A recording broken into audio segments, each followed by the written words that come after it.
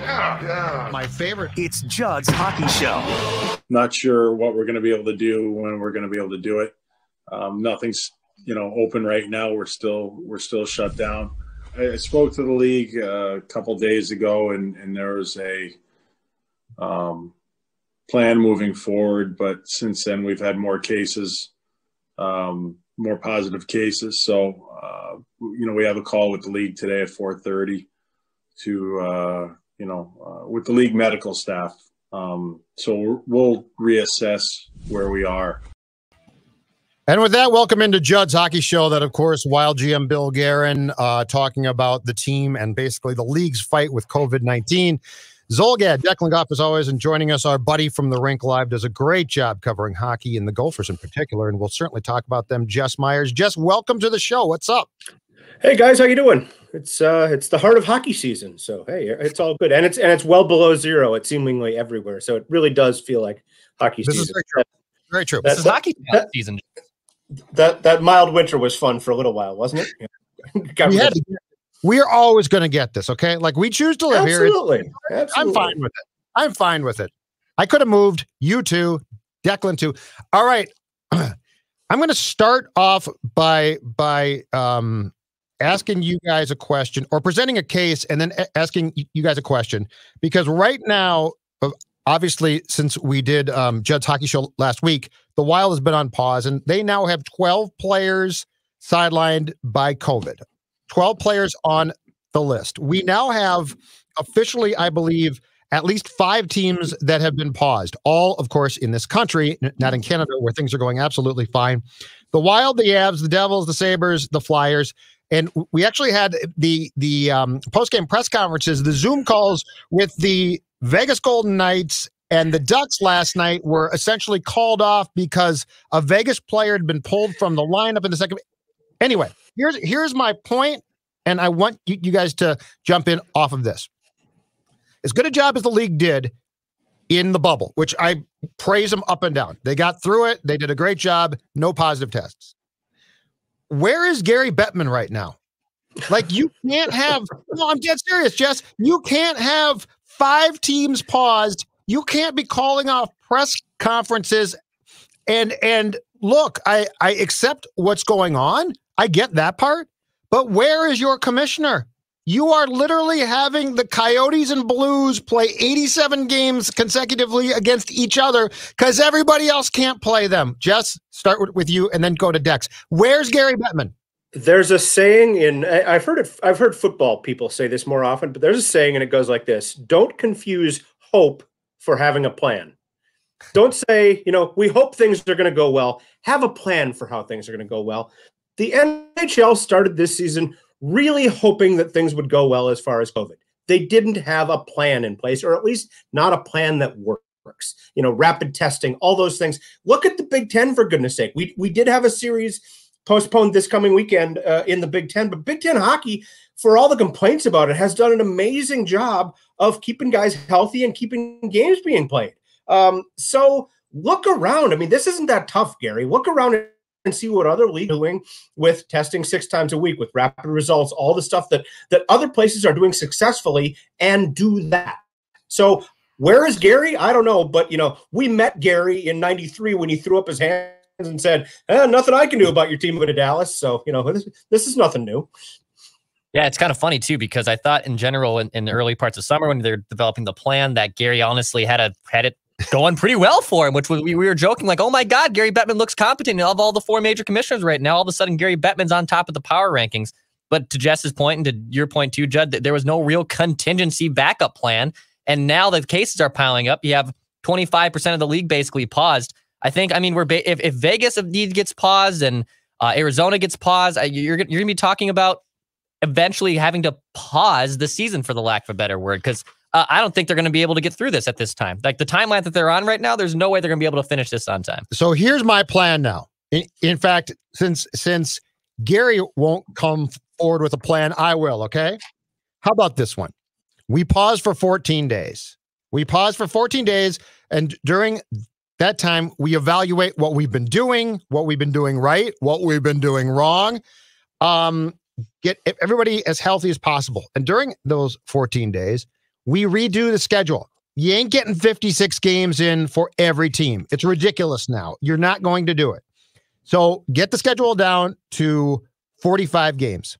Take the Canadian teams and offer up a $2 million prize for a tournament that they then play during the course of these 14 days that goes to the winner. I'm serious. Like, you've got to pause this thing. This makes no sense now. This makes no sense. So let's redo it, get schedules down. And if we don't, guys and Jess, if we don't get the schedules down, I think we have to accept that we're going to have to go to the same system that they went to for the bubble qualifying round teams, points percentage. You can't make teams you're going to get guys hurt. And it's a look, we're trying to play, but we're trying to play through a pandemic. So being steadfast about 56 games to me is ridiculous. So if you're not going to accept that, then accept the fact that a team like the Wild, let's say, plays 48 games, okay? And it's point percentage. Something like that. But I'm serious. I think they should pause this thing in the States, play a Canadian tournament, reward those teams, and get this thing right. Because right now, it's just embarrassing to have this many teams continually every day being like, we can't play for a week. Sorry. Peace out. Let the Blues and Coyotes play some more. And in other leagues that have had multiple games postponed, canceled, whatever, we're seeing that as now the standard, the points percentage. I'm thinking of the women's WCHA, where the Gophers schedule has been, hey, we've got an hour of ice time. Anybody free to come give us a game? I mean, that's what it's become. And, they've resigned to the fact that, hey, we're not going to get in a full schedule for every team. We've got to go with points percentage. It's just crazy, some of the stuff. I'm looking at it from a college hockey standpoint. We had a series a couple weeks ago. Michigan Tech was supposed to play Lake Superior State up in the UP, two good WCHA programs. Supposed to start the game at 7 Eastern. We get an email at like noon saying, well, we're pushing the game back an hour because the test results aren't going to be available yet. It's like, seriously? We're going to wait another hour. Okay, so they wait the hour. Then the test results come back. Oh, no, we can't play now. And then we get an email 2 hours later saying Michigan Tech's got a game with Northern Michigan tomorrow instead. Honest to goodness, this is like youth hockey coaches calling around saying, hey, we had St. Louis Park cancel on us. Hey, Woodbury, can you come over and play? And, we'll get you all hot dogs after the game. I'll buy you a beer. Well, college, you can't really do that. But. Well, it depends on the age. But yeah, but look, this is the one sport where the fact that this thing spreads continually does not surprise me. Again, we had a mumps outbreak. Nobody gets the mumps, right? This league had 4 years back, a mumps outbreak.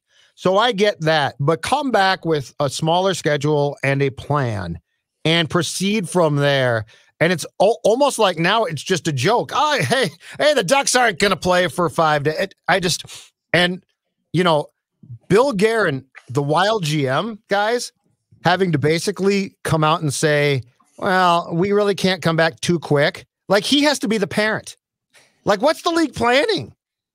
If Nico Sturm has to be your first line center, that's just, Guerin's exactly right.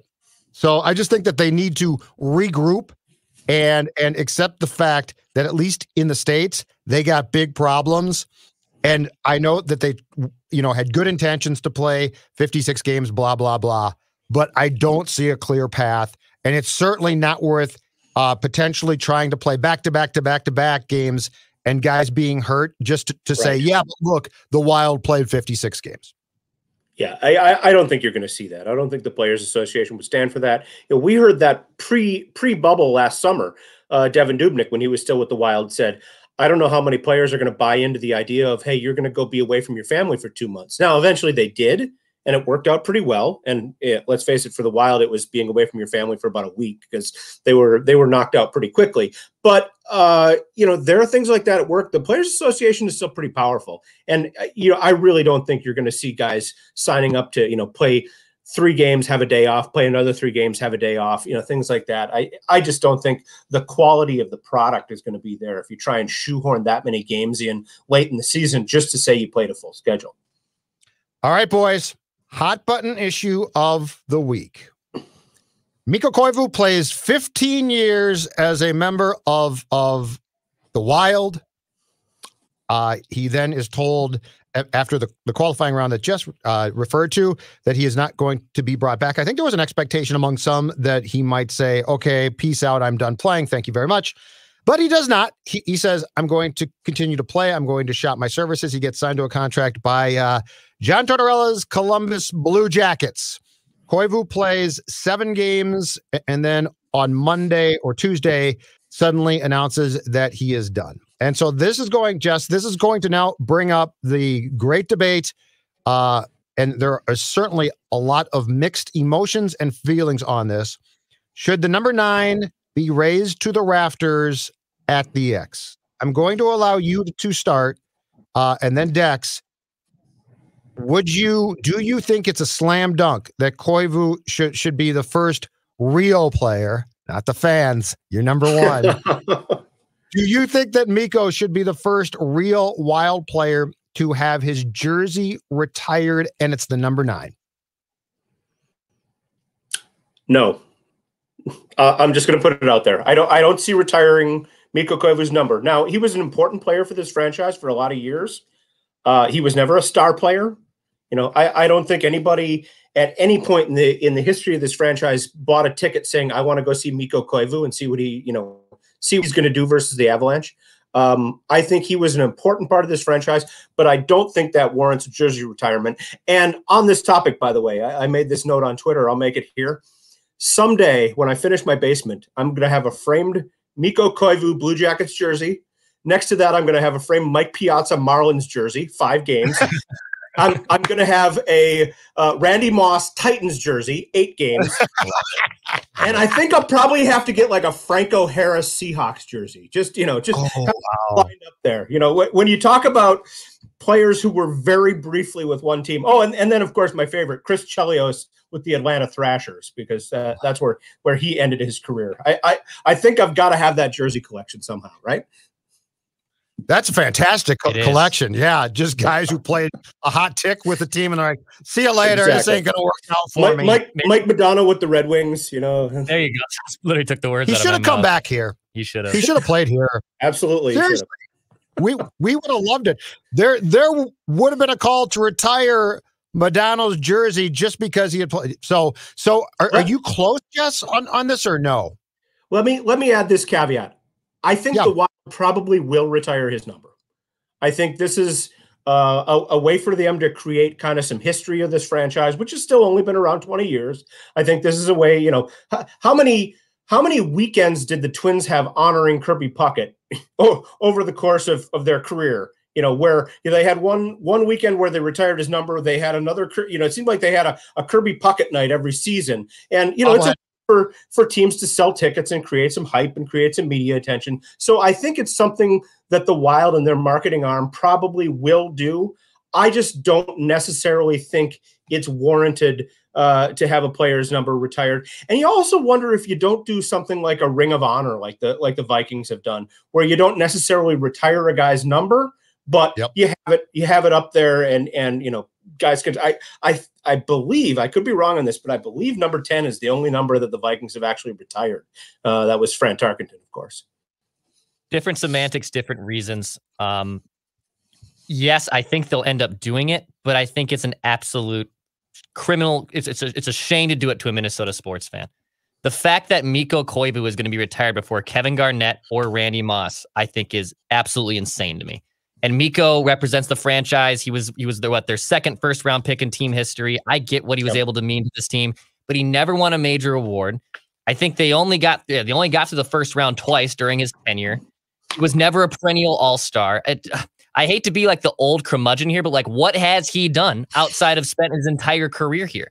He was a good defensive forward and he was a good penalty killer. So is Joel Eriksson Ek going to be retired in 15 years if he spends his whole career here? Like, where are we rewarding that? Like, it's not even close to the level of dynamics that Garnett and Moss, and I'll even throw this name in, Joe Mauer made on the Minnesota sports team. And Mauer's very controversial too, but it's not even, Mikko isn't even the same breath as those guys when it comes to iconic Minnesota sports fans. I know hockey is a cult sport. I know they're diehards and they support their guys, and I think that's great. But I just do not understand the rush to want to retire his number. And Jess is right, though.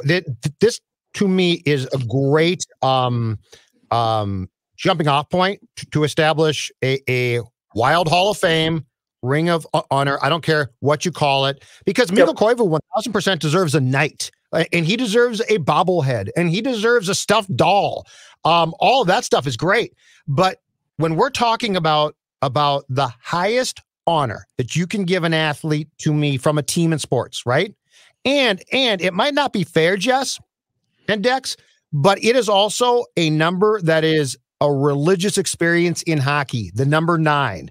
Like the guy that wears that, if that goes to the rafters, should be a guy who is going to walk into the Hall of Fame. I mean, or skate in, or take your pun. But I mean, this is literally a player that should step right into Toronto and the Hall of Fame. Koivu did not win a cup here. He didn't get close. I don't think he is going to be, at the end of the day, a Hall of Fame player.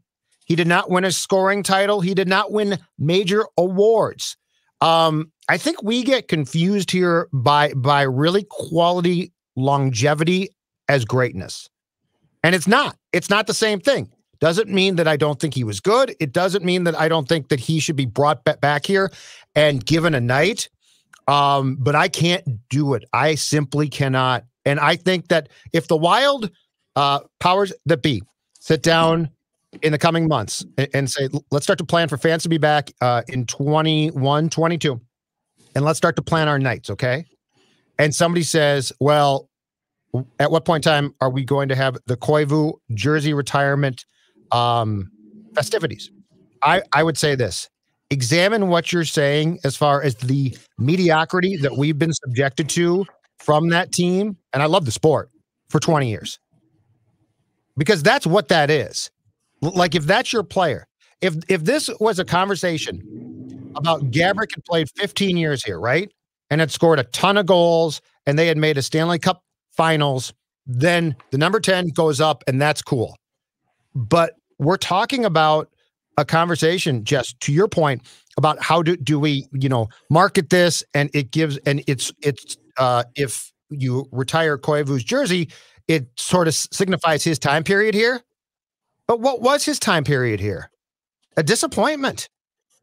It was crazy. Yeah, it was underachieving. It was underachieving. Exactly right. So what about that causes you to say we need to acknowledge it?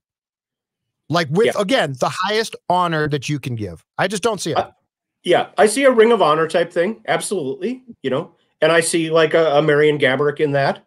I see Zach Parise. I see Ryan Suter in that Ring of Honor type thing, but not with a number retirement. I don't warrant that. Now, we mentioned Randy Moss. I still, it's still weird to me to see Cordero Patterson or Andre Allison or somebody like that wearing number 84, because you talk about an iconic player, and yes, didn't win a Super Bowl here, didn't win a Super Bowl anywhere in his career, but you think of a franchise-changing person, and we've talked before about a Randy Moss, and seems to be deserving of that honor, but yeah, I just don't see it for a player like Mikko Koivu. Now, with that said, always, had a positive experience with him as a team captain. He understood his role. He was always the one who would stand up and talk to the media, even after, they put some real crap out on the ice a lot of nights. He was the one who knew, hey, I'm going to be at my locker. I will speak on behalf of the team. I will do my job because I have the C on my sweater. I also think a huge accomplishment was the fact that he kept that C on his sweater the last 10 years during a time when Zach Parise came on board, and, seemingly everyone thought this is Parise's team. Why doesn't he have the letter on his sweater? All of that, we've heard all the talk that Parise and Suter have tried at various times to take over the locker room. I don't know, the accuracy of that, but that was certainly the rumor mill surrounding the Wild. And the fact that Mikko Koivu was able to kind of hang on to that position says something to me about his leadership as well.